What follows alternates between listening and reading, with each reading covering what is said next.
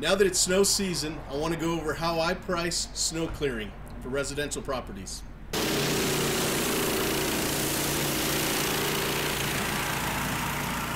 Snow clearing for residential is actually really simple. All you need is a shovel, salt spreader, de-icer, maybe some salt, and you're good to go. But I want to go over some prices with you because that's where you may get caught up on, is how to price. So I'll show you how I do it. It's really simple. I just have an easy, medium, and hard way of looking at it. But before you do that, if you're by yourself or have got one other helper that you're trying to keep busy, I've charged $120 per push, and that worked great for 3 of us.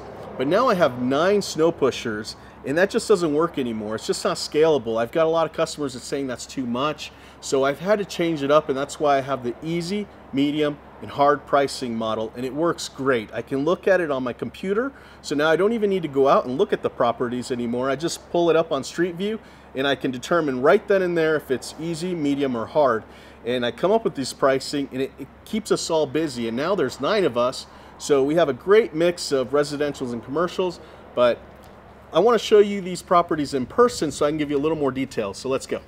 This one I consider easy because it's just got one car driveway and it's got a really small walkway to the house. So this one I would call easy.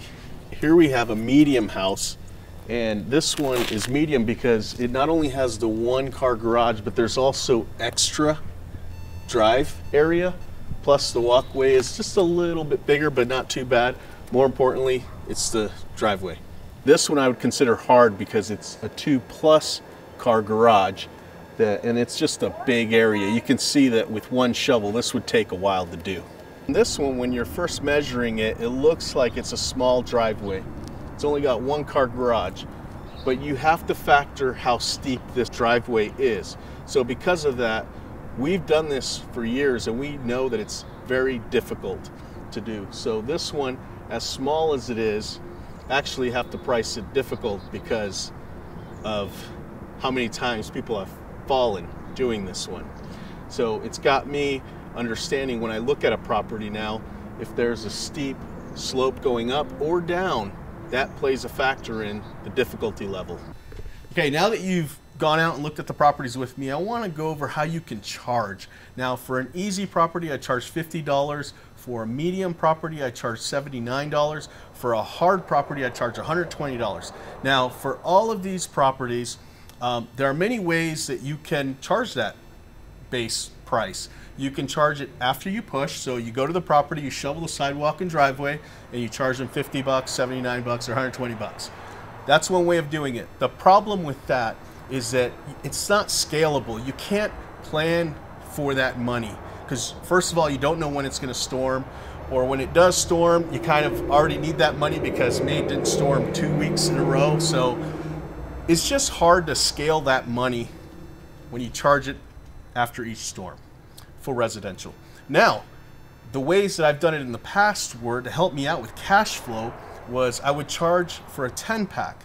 So if it was a $50 push, I'd charge them for 10 pushes, and that was the only way they would get on my route if they gave me $500, but that gave them 10 pushes. Now, the problem with the 10 packs is what I used to call them, was that sometimes customers would call ahead and say, hey, don't come out next week because I've got my neighbor doing it, so hold that push. Or sometimes you'd go out and shovel on a storm, and then the customer would say something like, well, I didn't think it really needed it, so can I still have that push and not use it up? And so sometimes at the end of the season, even though it stormed maybe 15 times and they only paid for a 10-pack, you'd still owe them.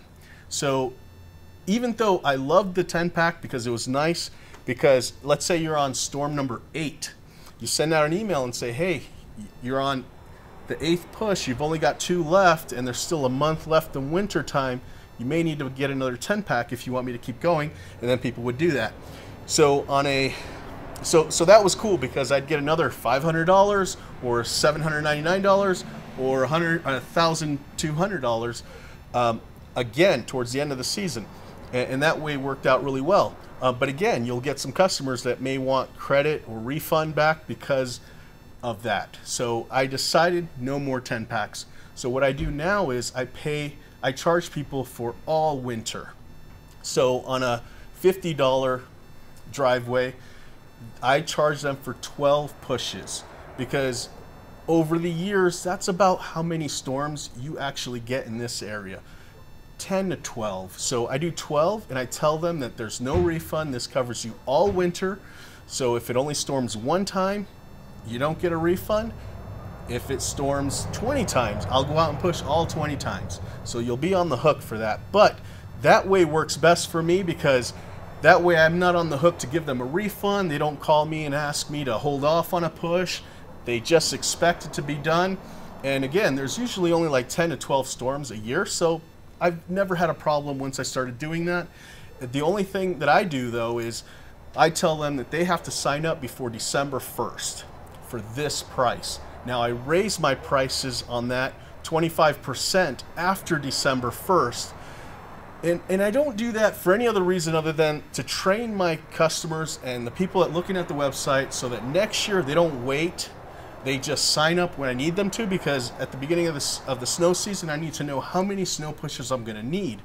And based on how many jobs I get before December 1st, that's how many workers that I commit to and commit to me during that time.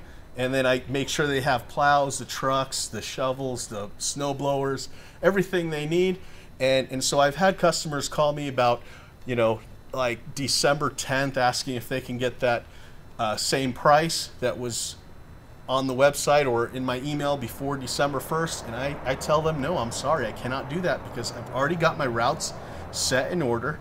And I think you should do that. I think you need to tell your customers that this is the price, and you need to know, we need to know by this deadline, so that you can plan accordingly. And so next year, I'm going to have, I know that there'll be 10 more customers that are going to sign up right when we tell them to, because they don't want to miss out like they did this year. I feel a little bad, but we are really full, and we worked really hard on getting these routes ready.